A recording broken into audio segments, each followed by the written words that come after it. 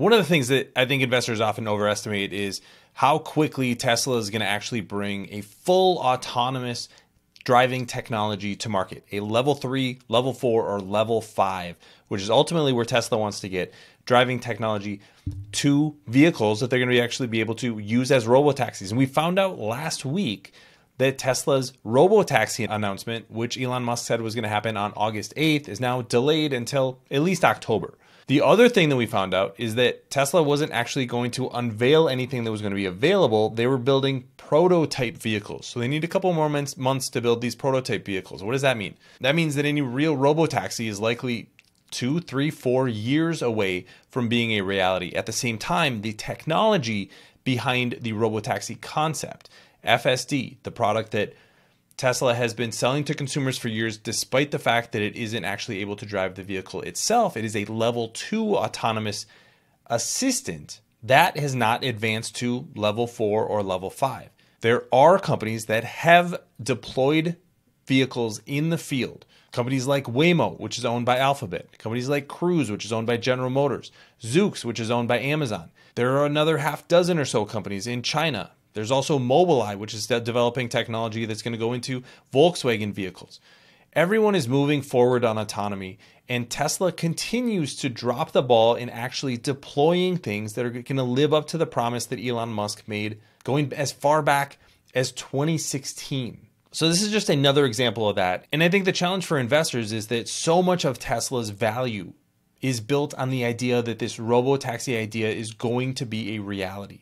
But by the time it does become a reality, if it ever does, and those estimates are now moving out into 2030 and beyond, according to even some of the most bullish analysts on Wall Street, by 2030, we are going to have thousands, tens of thousands of fully autonomous vehicles from competitors already on the road. And that is going to be the fundamental problem for Tesla trying to get into a market that is already crowded. But I want to go through exactly what we know today and kind of put it into comparison to what other companies are doing. My name is Travis Hoium. Thanks for watching Asymmetric Investing. Please subscribe here on YouTube for all my content. And thanks to this video sponsor, The Motley Fool. If you go to fool.com/ASYM, they'll give you their top 10 stocks to buy right now. So let's get to the initial announcement that came from Bloomberg. Bloomberg reported this on July 11th. That Tesla is going to be delaying their event that was going to be happening on August 8th until at least October. The anticipation had actually driven Tesla's stock higher. This is the biggest reason that the stock was up over the last couple of months, because when you look at the actual deliveries of electric vehicles, which I've covered here on this channel, EV sales are falling. Deliveries were down 5% in the second quarter. That compares to companies like GM actually gaining on not only EV sales, but sales overall. Their sales were up about 1%. So Tesla is losing market share not only in EVs, but in vehicles overall. So that's the backdrop, is that the core business is not doing all that well. So they need this autonomous, this robotaxi promise to actually live up to expectations. But it's not. And like I said, analysts are now starting to question when this is actually going to happen. Guggenheim Securities analyst said that they're not expecting any sort of full-scale launch until 2030. 2030 is 6 years away. We have no idea what is going to happen between now and 2030. So what does the actual environment look like on the ground today? Because I think that's important. What are companies actually producing today, and what are they building from? I'm going to start with Cruise. Cruise is owned primarily by General Motors. They own about 80% of the company. This is a stock that I own. I like the business model that Cruise is putting into place. It's basically Uber, but it's just an autonomous vehicle. And they're actually designing a custom vehicle called the Cruise Origin. That is delayed for right now. But the idea is that they're going to build out their own fleet, and it's going to be like Uber and operate in cities all over the world. This wouldn't be something that's going to drive you from California to New York, but it could replace your daily driver. So one of the criticisms for a company like Cruise is always that it's not level 5 autonomy. It's really only level 4 autonomy. Well, the question is, how quickly can those geofences get bigger and bigger? There are a few hundred square miles in the Phoenix area now for Waymo, versus actually getting a level 5 autonomy system to actually work, which no one has ever actually done yet. So Cruise is one of the big players out there. Waymo is the other. Like I said, this is owned by Alphabet. Everything indicates that Waymo has probably the best technology in the industry today, but you're going to always have a business model challenge when you're part of Alphabet. They're just not all that great at deploying these new products into the field, even if they have the best technology. So are we going to see vehicles that look exactly like this, or are we going to see a custom vehicle 5 or 10 years from now? It's just not clear.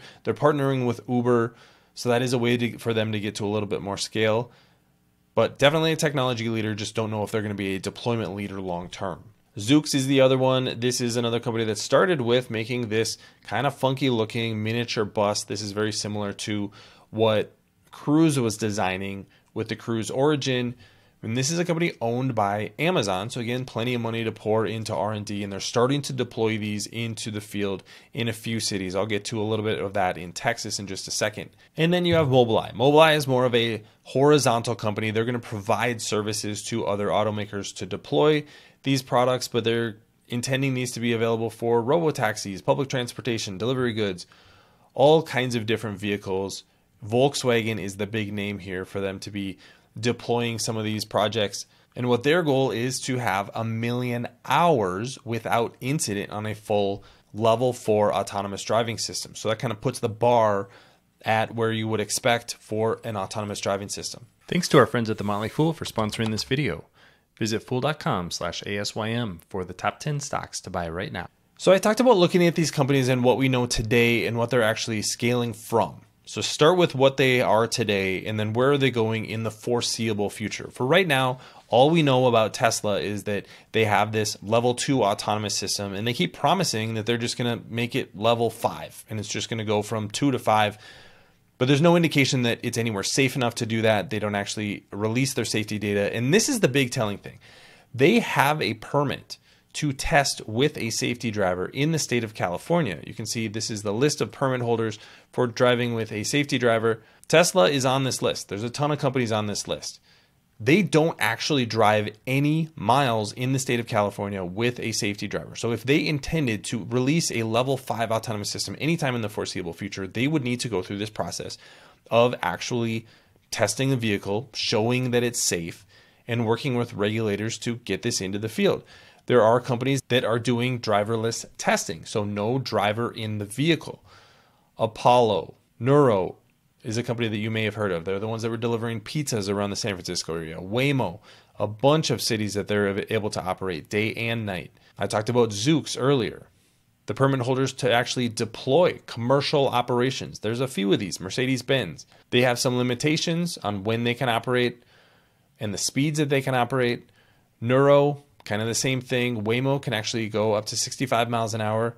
And like I said, 24 hours a day. Cruise no longer operating after an accident that happened in October. I covered that here on this channel, but they are now starting to deploy in Texas and in Arizona.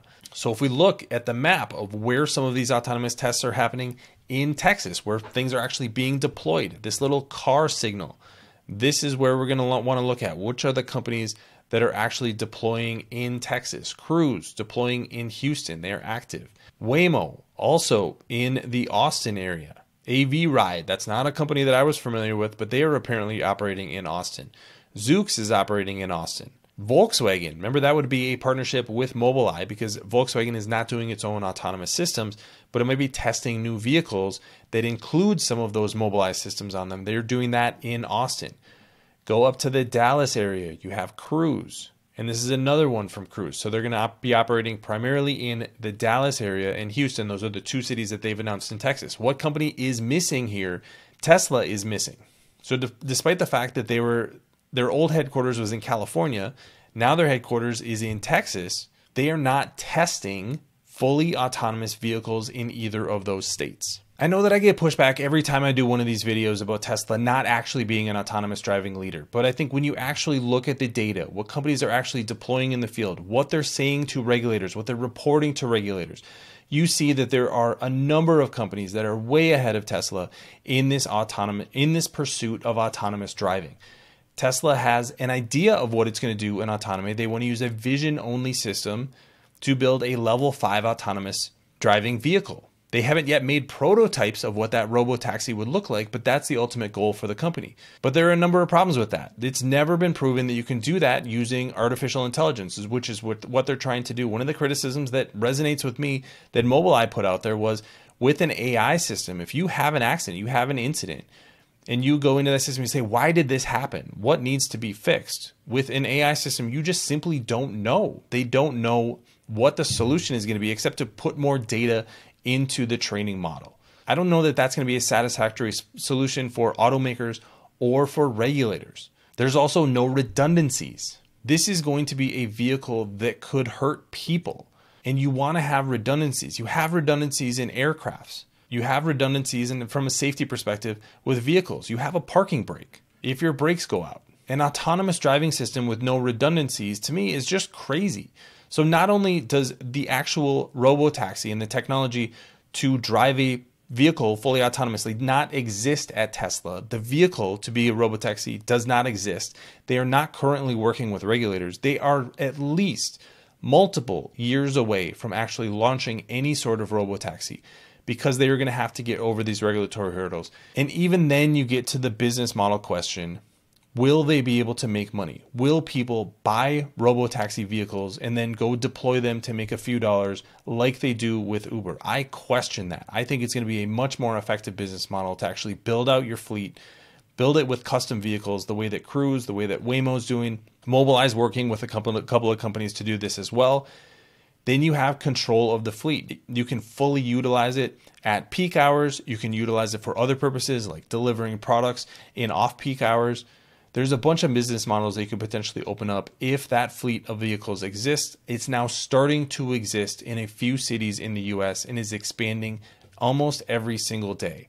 So those are the companies that I would bet on in autonomous driving, because they are actually deploying in the field. They are actually working with regulators. They are actually showing that their autonomous driving systems are safe and effective.